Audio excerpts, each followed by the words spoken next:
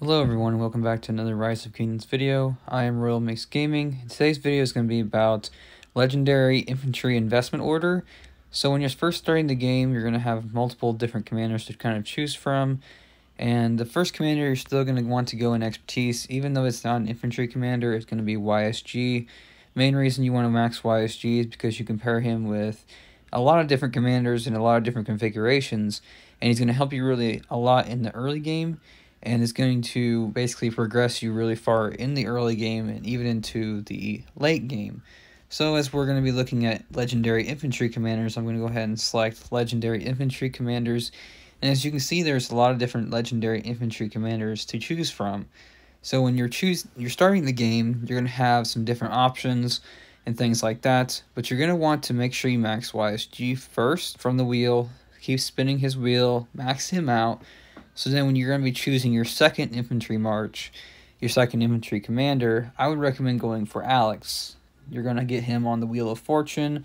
Around KVK 2, you're going to get Alex on the Wheel of Fortune. I believe it's KVK 2. I can't remember exactly. You have to correct me on that if I'm wrong about that. But I would spin Alex if you so choose infantry path when you're first starting the game after you maxed your YSG. Alex is going to be the next one on your list. Mostly because Alex is going to provide buffs for you. He has an instant damage of like 1700, and he's an all-around good commander to invest in because he can go with a lot of pretty much any of these commanders, at least at the top tier spot of this trees and stuff like that. He can go with basically any of these commanders I have on the screen, which is really good and is why he goes really well with YSG and things like that, which is why he would be your second commander to invest in and your very first infantry commander to go ahead and Expertise. And I'd recommend that you do the Wheel of Fortune as much as you can so you don't have to spend so many Sculptures Universals on him. So once you have YSG and then Alex Expertise, I'm going to recommend that you don't go ahead and do Richard. I'm going to recommend that you don't go ahead and max Charles, mostly because these commanders, well, one of them's a gold key. Richard, yes, I have Expertise, but this is my main account that's over 1,000 days old. And back in the good old days, when the first game came out, Richard was one of the best commanders to invest in because he was so tanky, healed, and basically no commander in the game could out-damage him. But now there's such high damage factors of 2,300, direct damage factors, that Richard just can't heal fast enough and be tanky enough to take those kinds of hits. And he just ends up filling your hospital. So I'd recommend not maxing Richard. If you want to invest in Richard, like a 5-5-1-1 is good enough that you can use with your max YSG, and you can do AoE barb farming, which is going to be good enough. And you can even do him 5-1-1-1, and you can probably spin his wheel and get good enough on him that he is good enough for you, and it's really good. Charles is a gold key commander. I would not recommend you basically trying to get him Expertise with universals. You just kind of get gold keys and keep doing that, and maybe if you're in a high spinning alliance, you can Expertise him, which is okay. He's a good Expertise, but only Expertise him if you like doing a lot of infantry marches. So wouldn't recommend him too highly to go and invest in because Alex is just so much better. His shield's better, his damage is better, his buff's better, and that's why I'd recommend him as your first infantry commander. So after all that, and you haven't invested in, don't max Constantine, don't do any of these kind of commanders unless you're a super whale. I would just do Constantine like 5-5-1-1. If you feel like you want to do a lot of infantry marches, you can do that, but I wouldn't highly recommend it. So my second highly recommended commander, once you reach Season of Conquest, you're going to have all these commanders unlocked because they are Season of Conquest commanders. Some of them are. Other ones are early game, but since most players aren't going to have a lot of sculptures to pass around, you're going to have YSG maxed, you're going to have Alex maxed.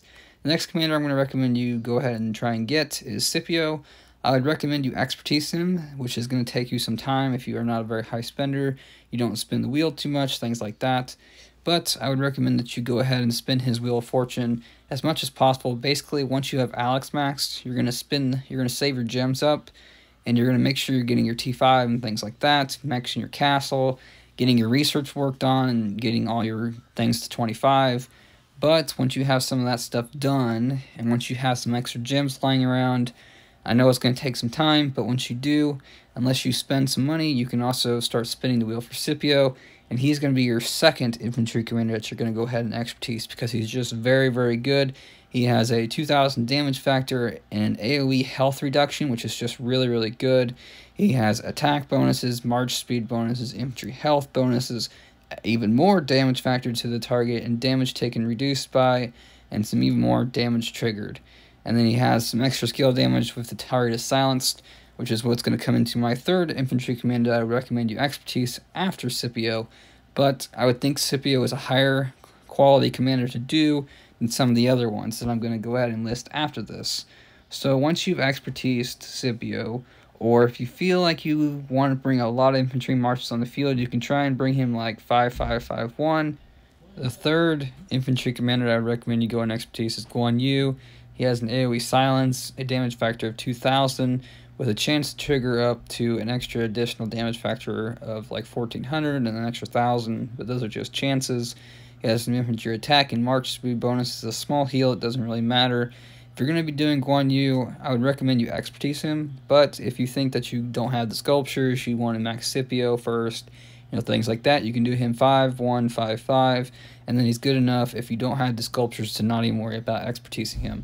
But I would recommend you expertise Scipio, because then you would pair Guan Yu and Scipio together, and then you're going to have Alex maxed, and you can pair him with YSG, and you're going to have 2 solid infantry marches, and then once you've kind of worked into another commander that you're going to go into for infantry, I would recommend you try and work on Herald, mostly because you can also try and do CJ, but I think Herald just has a little bit more utility than CJ does, because CJ is basically good with, he is good with Scipio, he is good with other commanders, but he's kind of niche is going with Scipio or with Alex, and I think that going with Guan Yu is not as good. So you can either go into Herald or CJ. The pair with Scipio and CJ together is probably one of the highest single target damages in the game. Is really, really good, and is really, really good for Scipio if you wanted to do that. Then you could do Guan and Alex together and things like that. I wouldn't recommend doing Leo anymore. He's only good with Guan Yu. In early game, you can have Alex max, and Leo is just late game. So I would recommend you do Guan and Alex, and probably Scipio and CJ, or Scipio and Herald. And then you can try and see if you want to pair some other combinations together. But those are basically the 4 infantry commanders I would try and go in expertise. It's basically going to be your Alex first, then you're going to have Scipio, and then I would work on Guan Yu, and then you can kind of choose and divvy up what you think you want to do, and do Herald or CJ, and they can go with, like I was saying, Scipio, Alex, or Guan Yu. They can all go together.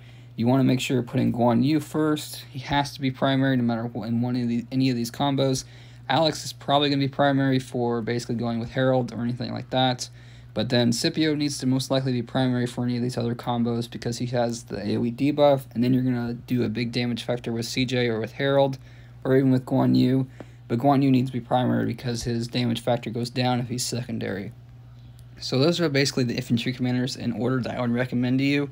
You can go ahead and do some notable mentions here that I'm going to give to you. So Pakal and Herald is very, very good. It's probably the best infantry march for a good trade. The problem with it is it's not support in any way to your team, so it's going to have some difficulty basically supporting your team at all. It provides no buffs, no debuffs. It's only going to get you a good trade and nobody else. It is annoying to attack with. If you're going to be attacking somebody, it's going to be very hurtful and give you a good trade, but that's the only thing it is. It's just like Attila Takeda, just a better infantry pair of that, and it's really, really good, but I wouldn't highly recommend it if you're wanting to do 5 marches. And Flavius is only for garrison with Zenobia or with Scipio. And then let's see here, Constantine 5-5-1-1 is good enough. Leo, if you really are dead set on getting Leo, having a lot of infantry marches, you can do Guan Leo. I just caution you on that because Leo's kind of getting replaced by a lot of these other infantry commanders like Scipio, and I think you can do better than that. Even putting Guan and Alex together is probably better in the long run, simply because of the march speed. Leo is very slow, and he only really goes really well with Guan Yu, and at this point in the game, I wouldn't highly recommend doing him. So some of the commanders I wouldn't recommend you do is Richard, Leo, Charles, Constantine. Those commanders, and even Pakal, I would caution you on doing unless you're doing a lot of infantry marches and want to bring up to nearly 3 or 4 into the field. I wouldn't recommend doing them at all. So those are going to be the infantry marches that I recommend to you, and then in the order that I gave you to them, those are the infantry commanders that I would do. And that is basically all this video is about, was your recommended order for infantry. So I hope you guys enjoyed this video. Drop a like, subscribe if you haven't already.